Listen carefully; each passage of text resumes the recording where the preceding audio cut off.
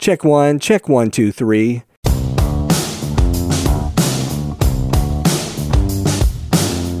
Hey everybody, it's Michael Helms, also known as Michael the Sound Guy, and this is the Location Sound Podcast.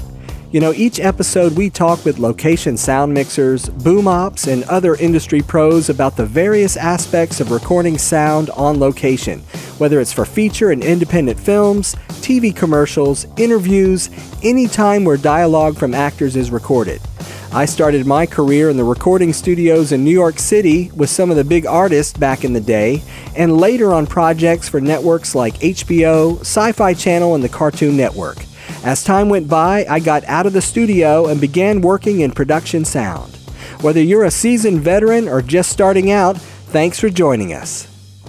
My guest today is location sound recordist based in Tampa, Florida, and the creator of the Quiet Please Filming in Progress signs. Please welcome Joe Giannotti.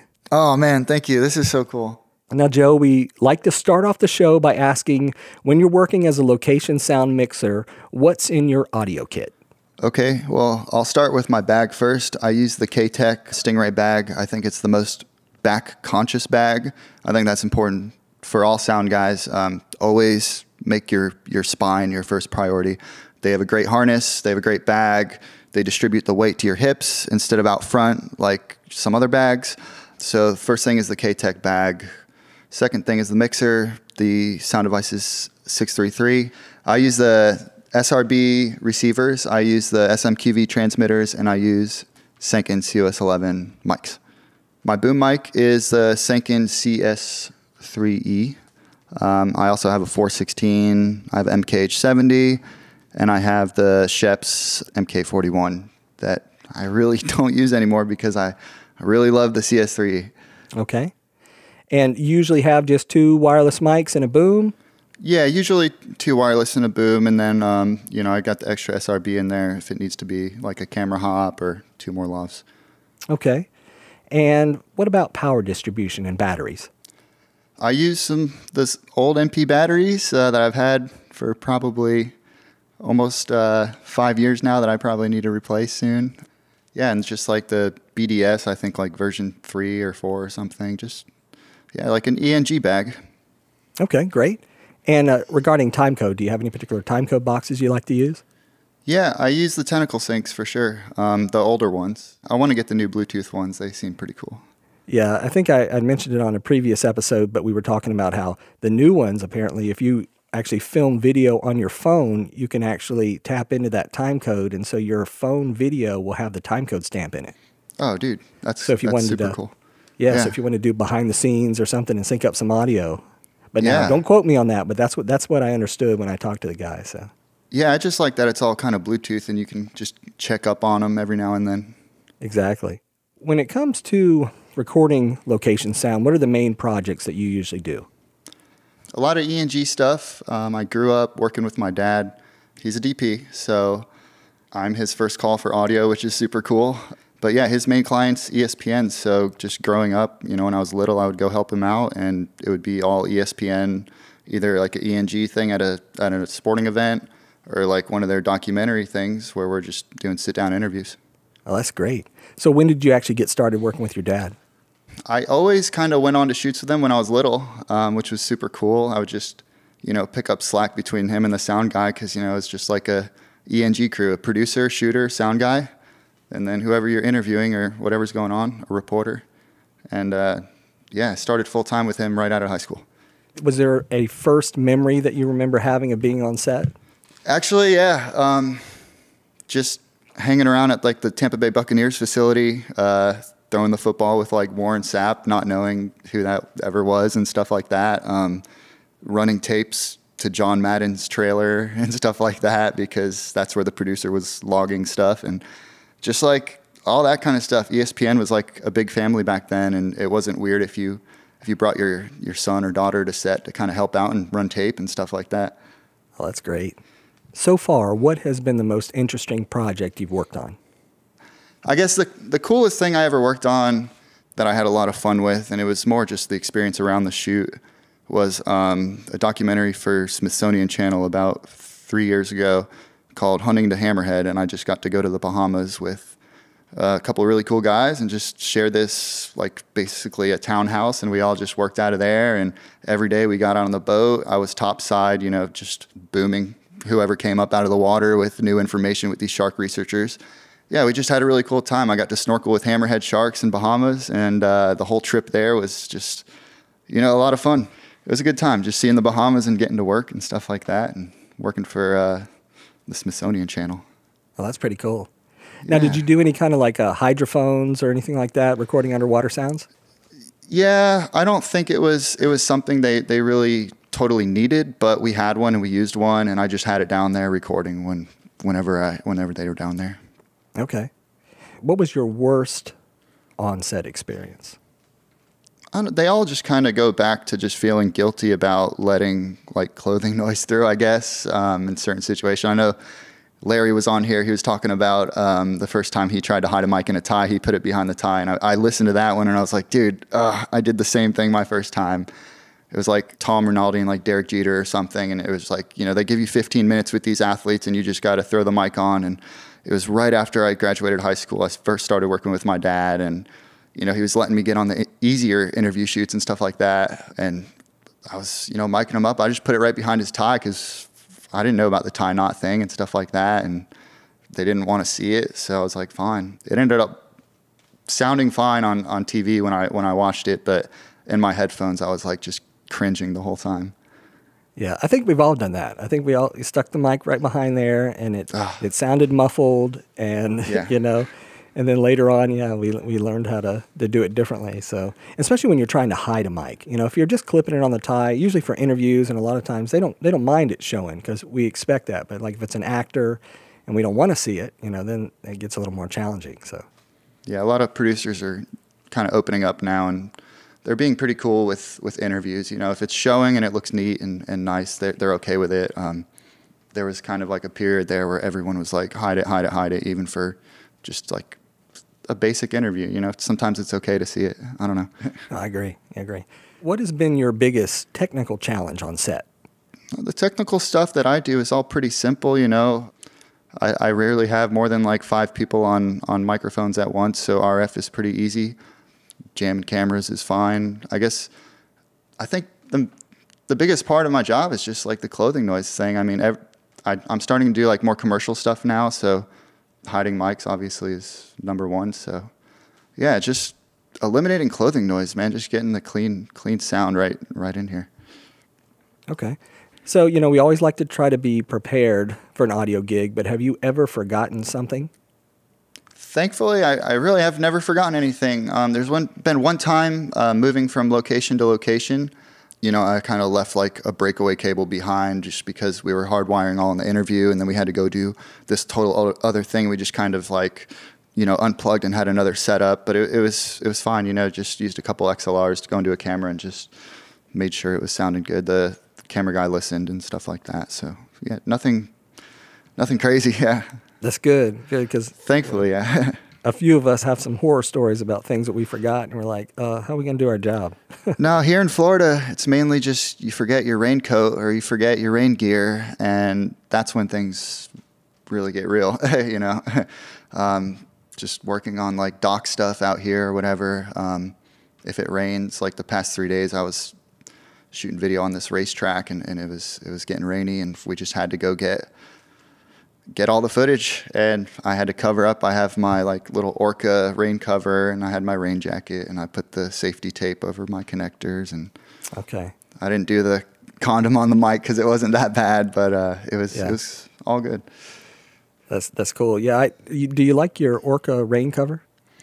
Yeah, it's easy and it's light, and I can clip it just with like a little carabiner onto my bag and just kind of run with it in case it does start to drizzle, because, you know, Florida's wild, man. It's just, it'll rain for 30 minutes, downpour, it'll stop, and you might not be able to get back to go grab something in between all those little bouts of rain. So you just have to clip it on and find something that's easy to take with you. So what expendables do you like to use? My expendables are pretty simple. I use the Rycote stickies with RM11 sometimes now is my new thing, or just with, I bought a big sheet of that Bumblebee piece of fur. Mm-hmm. And if I really don't know what I'm going into, I'll just rig all my mics with the sticky with the bubble bee over it, and I can usually find a pretty safe place to put that in just like a really unpredictable run and gun situation if it needs to be hidden. But honestly, my go-to is just a vampire clip, man. Just they're great. Yeah, actually, I was working with a client recently, and I always try to tell them, hey, I'm pinning this vampire clip here, so don't reach up and grab it because you might poke your finger. And I didn't say anything. I was just clipping it on there, and she grabbed her shirt and yanked it and stuck herself. And I was like, oh, I am so sorry.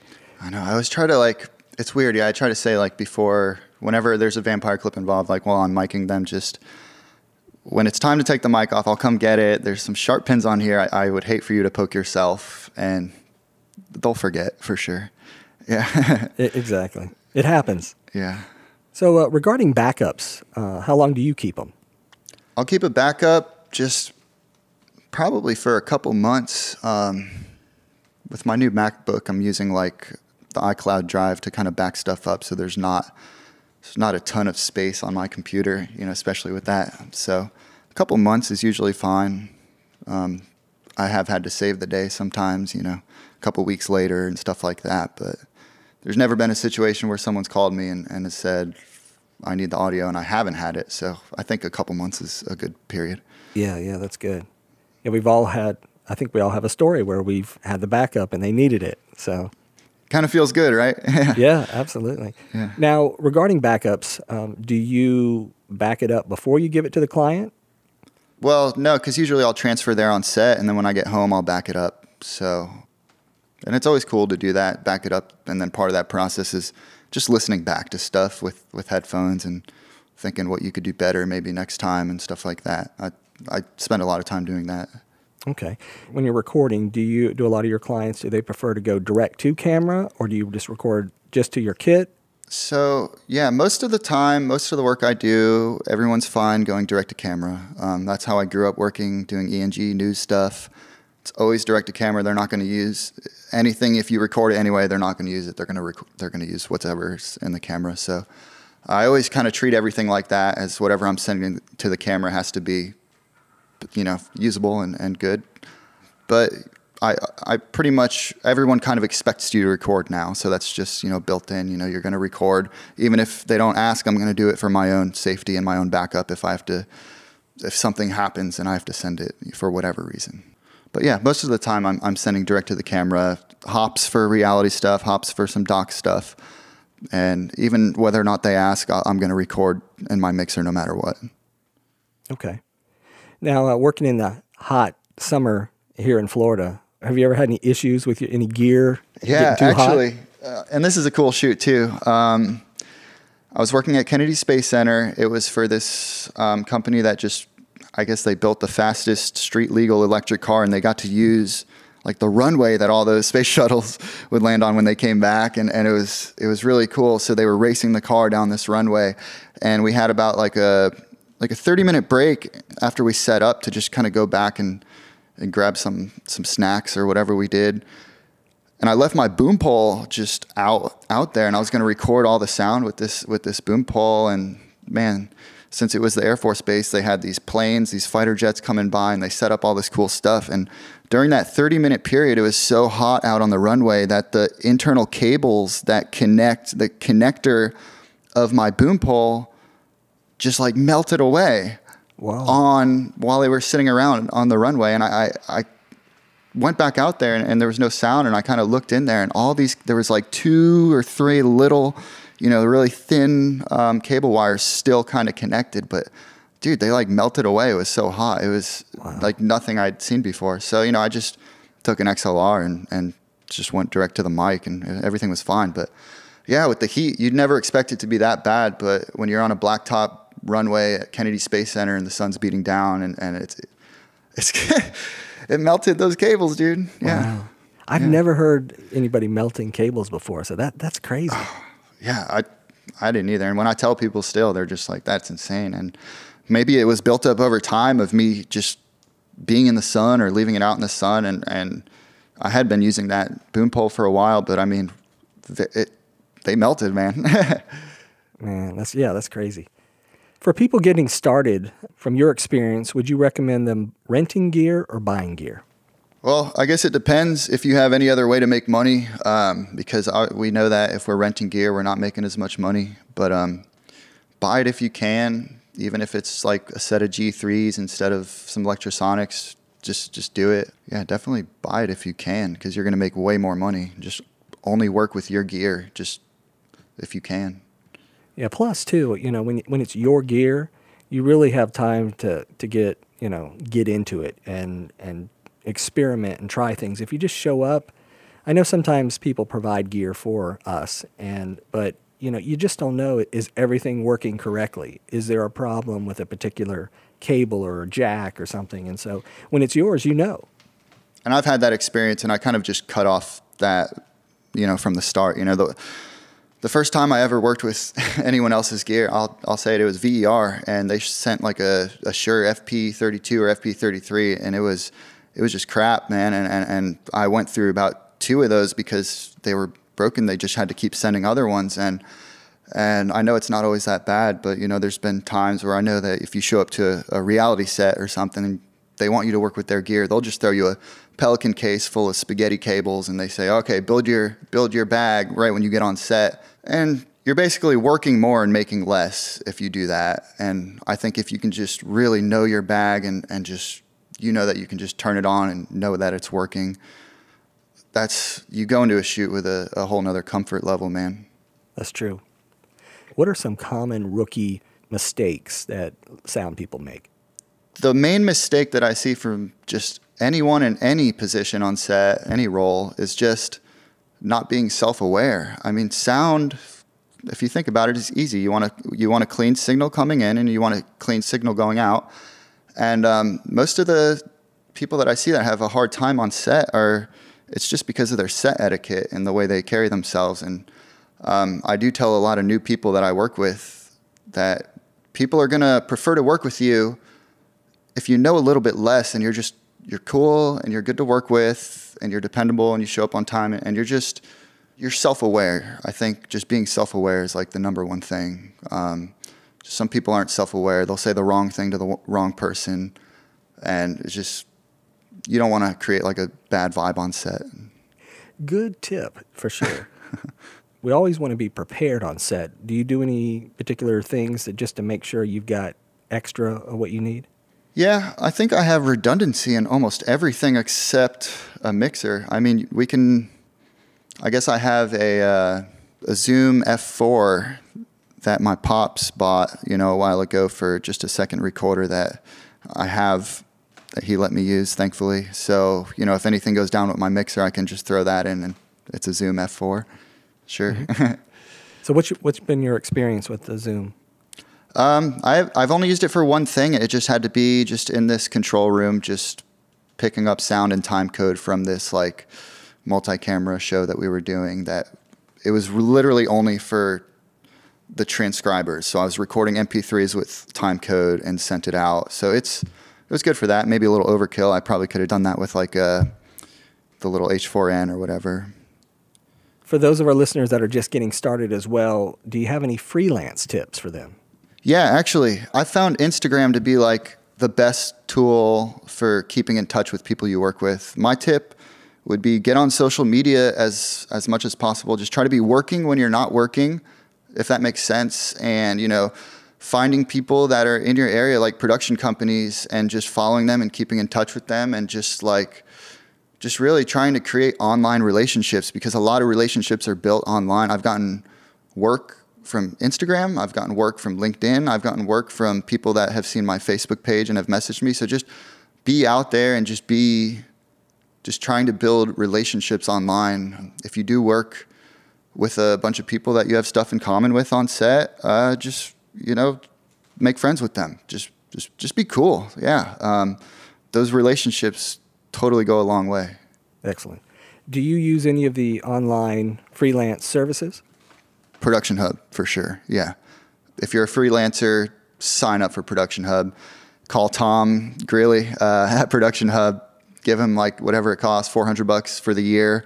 1 gig will pay that off immediately. So get on all the directories. I mean, you can't you can't do enough. There's so much online. There's Mandy.com, Production Hub. Even if you don't get anything, just you have to be persistent and be on there, be on LinkedIn. Just build yourself out online, because when you're not working, you got to be working.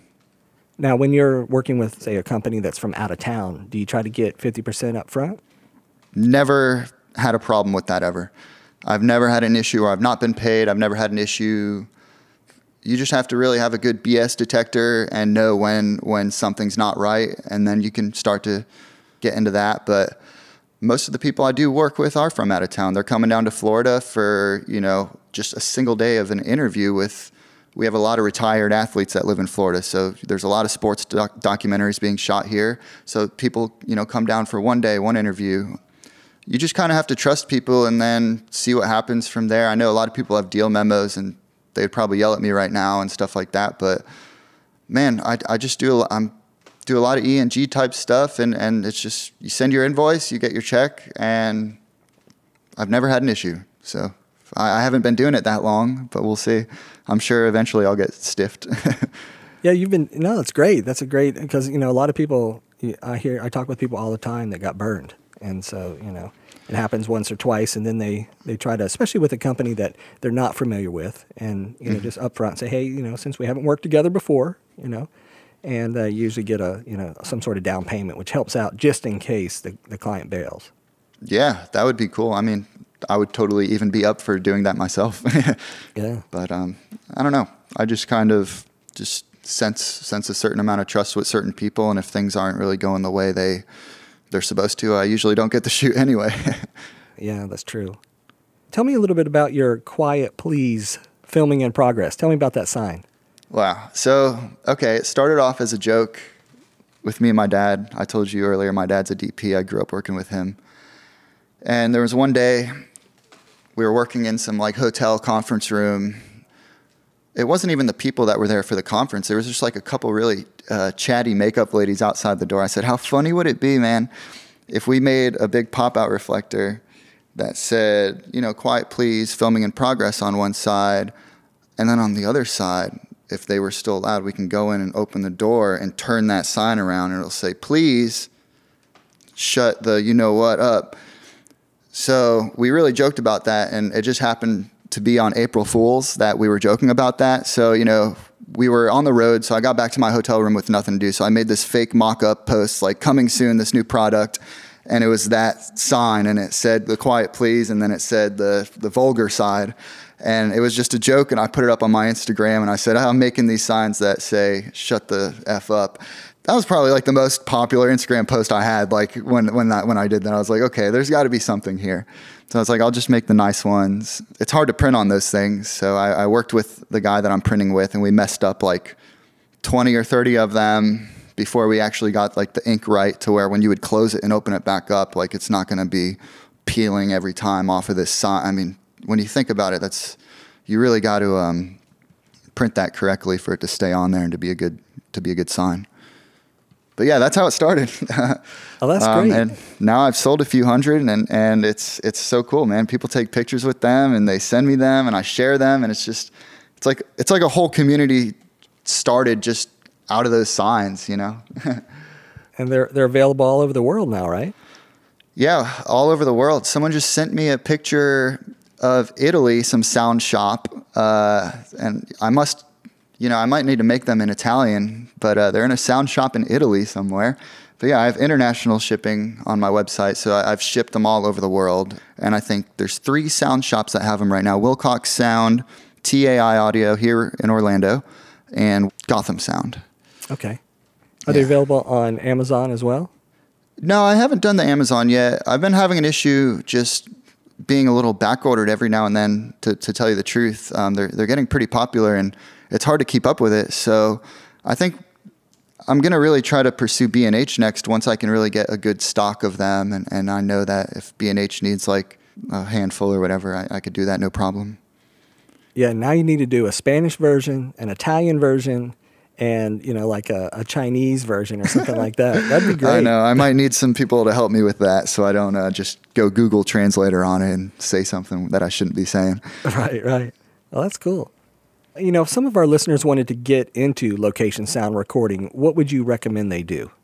It's weird because I just grew up with my dad, and he was the camera guy, and I basically, he gave me the opportunity straight out of high school. Do you want to work with me? And I was at Buffalo Wild Wings, and I just said, yeah, sure. So one thing I have been thinking about is if you do want to start, I think news and ENG stuff is a really cool place to start. Like I started, because every time you work, there's going to be other media there, and it's going to be a big like networking event, basically. Like if you talk to the other sound guys and you talk to the other people that are there, you can really make a lot of friends, like just at work, that do what you do. And I guess that could go a long way, but a lot of people want to work in like movies and stuff, but if they just want to just get started and learn, man, news is no better way. I think you have to get it right. They're going to use that audio from camera.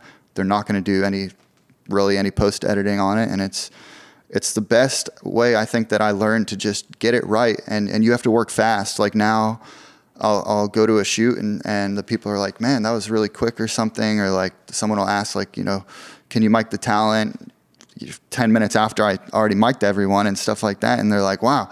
But I learned that in news, you just have to be quick and you have to get it right and you have to just be proficient. And I guess if there's any advice, if you have the opportunity, meet some local like news guys that do news stuff that still use sound guys. I know that's hard to find. A lot of news guys don't even use sound guys anymore, but I guess that's some of the advice. But just be cool, man. Just be nice to everyone when you're working. Like I said, make the internet profiles, get on Instagram, get on LinkedIn, just try to show as many pictures as you can of what you do, because as a sound guy, it's like we don't have a sound reel. We could take the best sound we've ever recorded. Sure, but that doesn't mean that it wasn't recorded in like the worst or the most perfect environment. So like sound reel isn't worth anything. It's kind of a joke whenever someone kind of asks for one every now and then. But we take pictures whenever you're on set and if you're working, and just let people know that I'm out here, I'm busy, I'm getting the job done. And just, I think if you're just starting out, just meeting as many people as you possibly can, networking, I guess. Yeah, no, great advice. Great advice.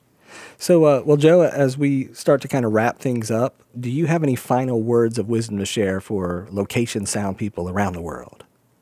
Okay, I guess my advice for everyone would be cool, be kind, be good to work with on set, because there's so many times where people have told me, you're like a normal sound guy, like you're like a normal person. And like, I'm like, is that even a compliment? Because apparently we get a bad rap for being weird or introverted. And I know we work in our own little bubble, but it just goes such a long way to be the person that someone is going to want to go have a beer with or something. And just be nice to people. If you don't know the most, that's okay. Be upfront about it and just be a hard worker and just show that you're willing to learn. That's more important than someone that's going to come up on set just thinking they know everything, or egos and stuff like that. Just leave all that at the door and just, you're in their world for that day or that week or whatever. Just be pleasant to be around, and I guarantee you they'll have you back. Excellent. So what's the best way for people to get in touch with you? So I think the best way that I keep in touch with people is through Instagram. Like I said, everyone I work with, I try to follow and keep in touch with. My Instagram is Florida Soundman. My website's floridasoundman.com. My email address is joe@floridasoundman.com. And find me on Instagram. I'll follow you back and keep in touch with you if we're into the same stuff, and we'll keep in touch, man. I'm here to make friends with everyone and just be in this business for life. If I could do sound the rest of my life, I'll be happy, man. That's great. That's great. So I want to say thanks to Joe Giannotti today. And if you're doing some production work in Tampa, Florida, please look him up. Well, thank you, man. And a big thanks to all of our listeners out there. If you'd like us to discuss a particular topic, please send us an email at locationsoundpodcast@gmail.com. We would love for you to subscribe and leave us a comment. We're available on Apple Podcasts and iTunes, Stitcher, Spotify, TuneIn Radio, and on your favorite podcast app. Until next time, remember, sound is half the picture.